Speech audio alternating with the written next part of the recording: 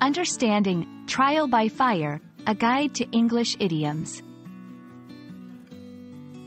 Hello everyone. Today, we're diving into an intriguing English phrase, trial by fire. This idiom can be a bit confusing for English learners, so we're here to clarify its meaning and usage.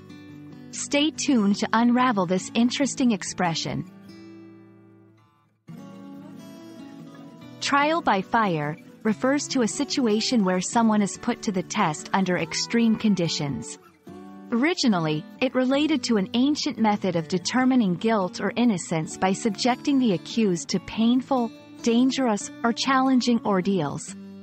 In modern usage, it metaphorically signifies facing a difficult challenge or learning something the hard way, often with little or no preparation. The phrase, trial by fire, has a fascinating history.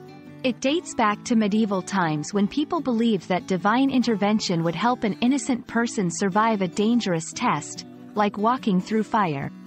This concept has since evolved, and today, it's used in a more figurative sense, symbolizing a challenging situation where someone's abilities are tested to the extreme. Let's see how trial by fire is used today.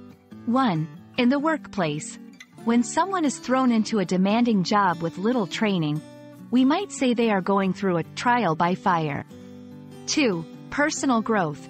Overcoming a personal crisis can also be described as a trial by fire, symbolizing the strength and resilience gained from the experience. There are several idioms similar to trial by fire in English. For instance, baptism by fire, often used interchangeably with trial by fire, this phrase also signifies being tested through a challenging experience. Sink or swim. This idiom suggests that one must either succeed or fail completely in a difficult situation. We hope this video has shed light on the meaning of trial by fire and how it's used in English. Remember, idioms like these add color and depth to our language, making it more vibrant and expressive. Keep learning and exploring, and you'll master these phrases in no time. See you in our next video.